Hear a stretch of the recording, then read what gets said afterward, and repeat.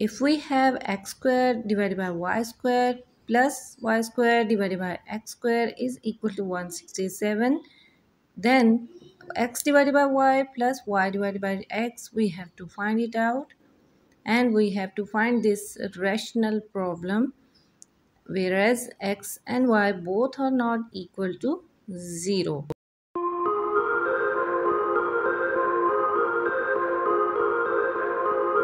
So look at its solution.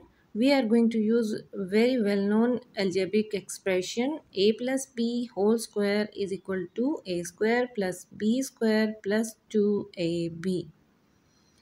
Hoping that you know this expression. In this equation, we are going to suppose a is equal to x divided by y. Similarly, b is equal to y divided by x. And we are going to substitute with these value of a and b in this equation. So it will become x divided by y plus y divided by x whole square is equal to x divided by y whole square plus b y over x whole square plus 2 into x divided by y into y divided by x. What we are going to do next is we are going to simplify the left hand side only.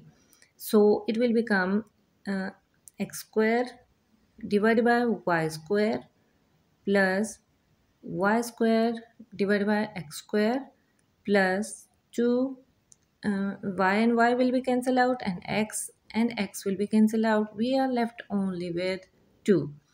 Now in the next step, x divided by y plus y divided by x whole square is equal to, we know this is given is equal to 167. We are going to replace it with it plus 2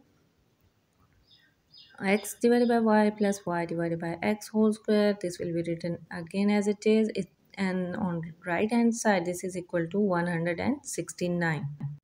As we can see, the left hand side is in the square form, but we have to find the answer without square. So what we are going to do, we are going to take the square root on the both sides, left hand side and the right hand side. So the square root of 169, it will become square and the root will be cancelled out.